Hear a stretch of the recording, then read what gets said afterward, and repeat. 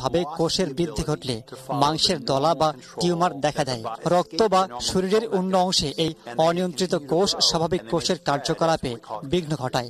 তখন দেখা দেয় নানা সমস্যা, মূলত একেই ক্যান্সার বলে। যুক্তরাষ্ট্রের ন্যাশনাল ক্যান্সার ইনস্টিটিউটের গবেষণা বলছে, মানবদেহে প্রায় ১০০ ধরনের ক্যান্সার হয়। তবে বিশ্ব স্বাস্থ্য সংস্থা বলছে, বাংলাদেশের মানুষের স্তন, খাদ্যনালী, জরায়ু, ফুসফুস সহ ৯টি অঙ্গে ক্যান্সারের সংক্রমণ বেশি হয়। এতে প্রতি বছর আক্রান্ত হয় ১,২২,০০০। তবে খাদ্যনালী, ফুসফুস, শ্বাসনালী, স্তন ক্যান্সারে সবচেয়ে বেশি মারা যায়, যা বছরে ৯১,০০০, দৈনিক ২৫০ জন। ফুড হ্যাবিটের মধ্যে যদি আমরা প্রচুর পরিমাণ অ্যান্টিঅক্সিডেন্ট শাকসবজি খাই, আমরা যদি আপনার রেগুলার ব্যায়াম করি বা এক্সারসাইজ করি, তাহলে কিন্তু এখান থেকে পরিত্রাণ পাওয়া যাবে।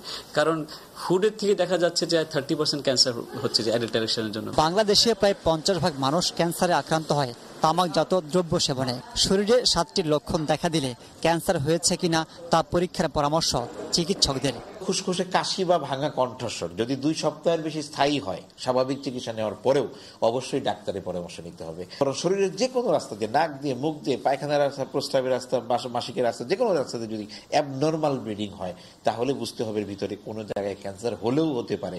ঢোক গিলতে অসুবিধা যদি কারো হয় এবং প্রথমে শক্ত খাবার, পরে পানি গিলতে পারে না, খাদ্যনালীর ক্যান্সারের লক্ষণ হতে পারে। হজমের গন্ডগোল কেমন, একজনের হয়তো খুব কনস্টিপেশন বা কোষ্ঠকাঠিন্য চলতেছে, তারই আবার কদিন পরে লুজ মোশন, এরকম যদি বারবার হতে থাকে, এটাও ক্ষুদ্রান্ত্রের ক্যান্সারের একটা লক্ষণ হতে পারে।